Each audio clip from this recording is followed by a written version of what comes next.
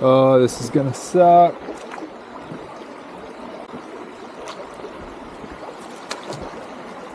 Woo.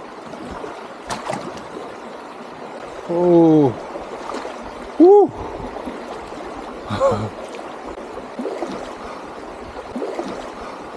Oh, that was rough.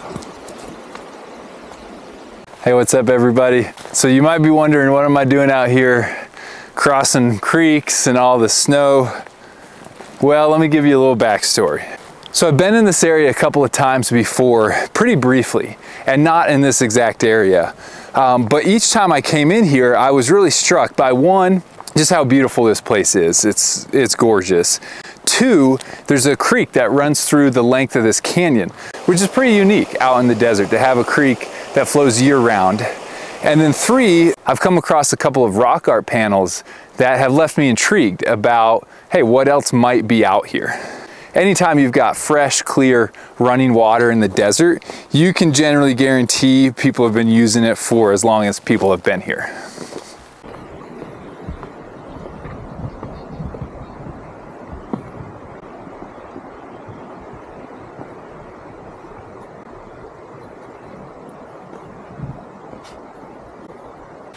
Let me give you what I know about the area.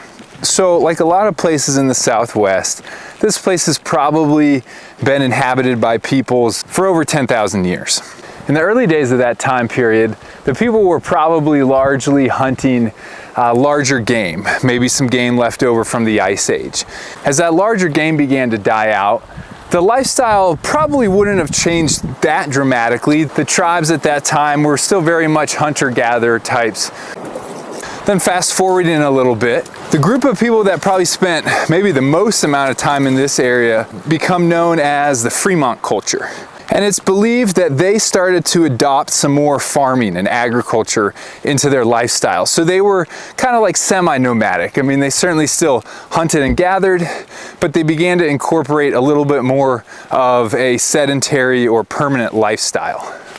And then in more modern times, we would have had what we would consider modern tribes like the Hopi, the Ute, the Paiute, the Navajo. And those were the tribes that were here when the first Europeans and Americans, white Americans, started to come into this area.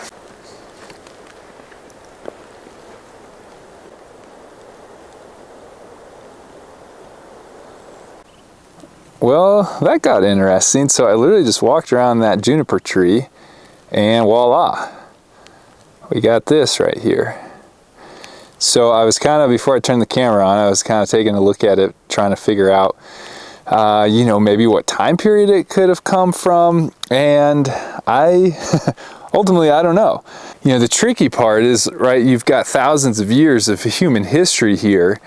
And some of the early settlers in this place kind of adopted some of the native construction techniques because they made sense for this area. And so, you know, stacking rocks, filling in the gaps with some basically mud is something the natives did, but some of the early settlers did that as well. So I don't really know how old this thing is.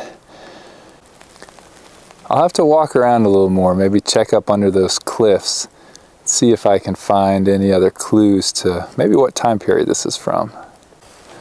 Well, I walked a little bit further. Interesting. Let's go take a closer look. Pretty big chimney here, that's neat.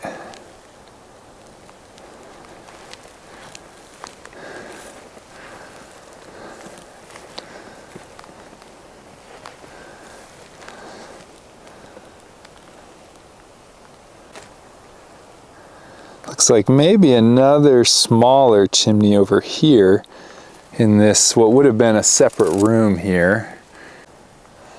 So here's looking into that little room. Wonder what this room was used for. So here's what I would assume would have been the front door, kind of the main room here. This huge beam has fallen through the door.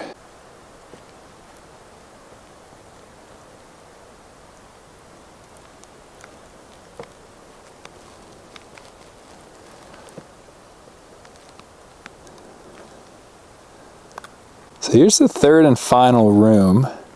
So this was like a 3-room cabin, which was pretty big for back in the day. So this is clearly from either the late 1800s, early 1900s. It's hard to say without knowing the exact history of this spot. This is pretty close to that first structure I saw, and so given that, I'm sure they were probably connected, and that was probably just some outline building like a shed, you know, storage shed or something like that. That was a fun little surprise, wasn't it? Let's keep looking. Looks like some beavers done some work here at some point in the past. Wow, looking around closer, there's a lot of beaver activity here. A lot of downed trees. That's really what brought white Euro-Americans into this area first, was furs, and more specifically beaver furs.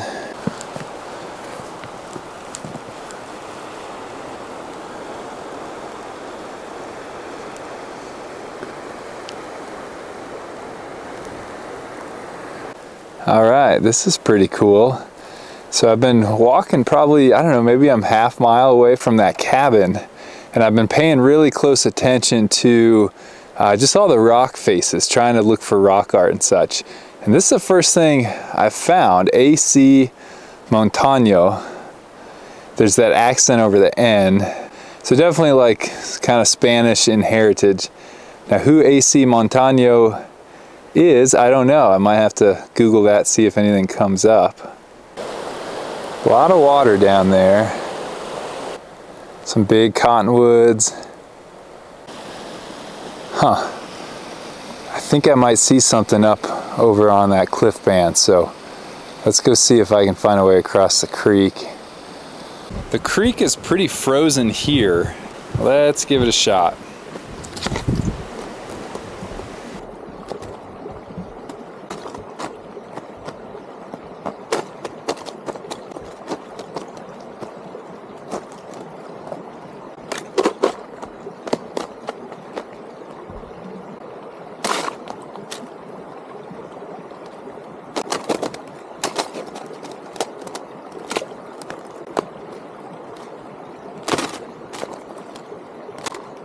Really love to make it without having to get wet again.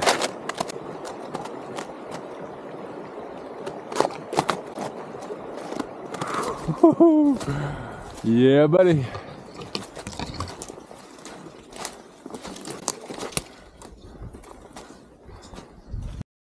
All right, so I was over there, crossed over.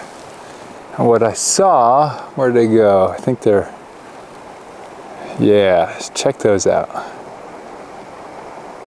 Wow. This is a cool little panel here. Kind of a big-handed, big-footed guy.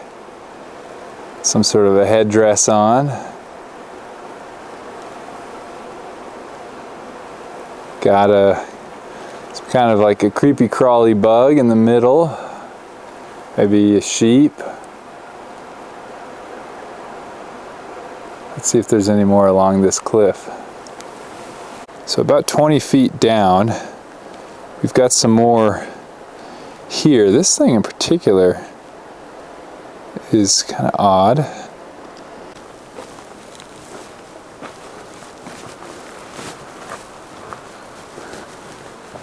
I almost passed it up, but below that, look at this name. It's kind of hard to make out. Maybe A.M. Starks? Stanley? No, I don't know. But the date, maybe that's August, but what I can see pretty clearly, 1886. There's a lot more ground I want to cover, so let's keep pushing. So some of you have been asking, you know, hey, tell us a little bit about yourself. Who are you? Well, I won't give my life story, but my real job, I'm a hiking and backpacking guide. I've been lucky enough to get to work in just some iconic places like Yellowstone, the Grand Tetons, Grand Canyon, Zion, a couple other national parks, and some national forest lands. And I kind of grew up on, you know, Western novels and spaghetti westerns. The inspiration for the name of the channel actually came from a Clint Eastwood film, High Plains Drifter. And I was like, well, I'm not really on the high plains, but I'm in the desert a lot, so I'll be the desert drifter. I've always had a love of history. You know, I was like the weird elementary school kid when all my friends were reading Harry Potter and Lord of the Rings. You know, I had some book about like the Battle of Gettysburg campaign, or you know, westward expansion, something like that. So yeah, I've always just loved the story of people and our interaction with other people and with the environment. So up above this creek here, we have got a ton of rock art along this entire wall. So let's go take a closer look at it. So right above where I climbed up, there's this thing, quite interesting. I've seen a lot of kind of whirls or swirls. This one's unique at it's got what looks like a snake head sort of coming out of that.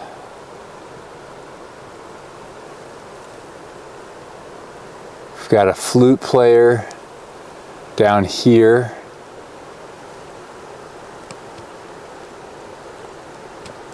So to the left of the snake swirl, looks like we got a couple people and this big figure, maybe a shaman or something. Interestingly, he's got what looks like about 6 fingers on each hand. Maybe a snake to the left of him. We got a bighorn sheep up here. And then possibly headdresses, or maybe a bear paw. They kind of look like crowns, don't they? And then we got a flute player clearly there. Maybe like a Kokopelli type figure. Lots of flute players. So we got that guy. There's another one, a little harder to see because of dirt that's washed down on it. Something kind of interesting is this guy. You know, he's got like a big staff. Maybe a corn plant there in the middle. And let's work our way left. I'm not really sure what they are. That one over here on the right almost looks like got tentacles coming out of its body.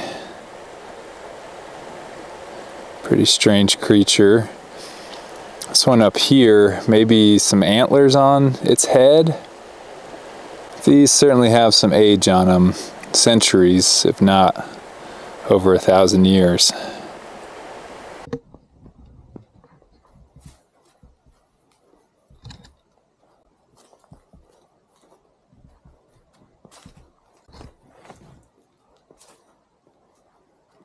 Okay, just found some more. Right up on this desert varnish wall. That's what all this black sort of dark wall is. We call it desert varnish out here. Let's go see what's up there. Got some more sheep along with some kind of a humanoid figure over there on the right. This guy's a bit intimidating looking. He reminds me a lot of that kind of similar looking creature we saw on that other panel. Looks like there's another one here to the left. This design here in the middle is pretty interesting. I don't really know what that would be. Another animal to the left of it. Notice these up here. What I kind of interpret to be like bird's feet, maybe turkey feet. Turkeys have been found at archaeological sites like Chaco Canyon, I think Mesa Verde. So at least some of the tribes in the Southwest domesticated turkeys and raised them. You know, oftentimes when I look at rock art, I wonder like, why here?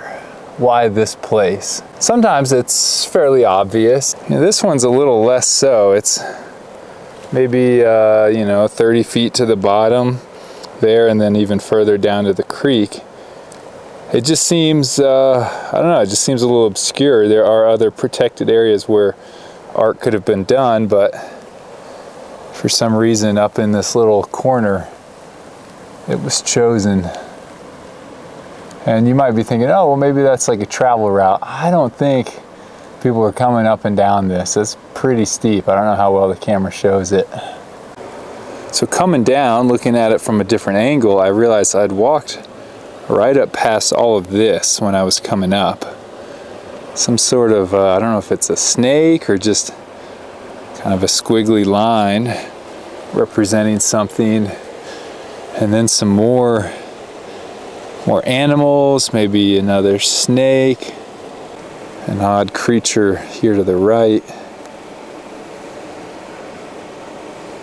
There's so much to see in this canyon. I can tell I'm really just scratching the surface of it.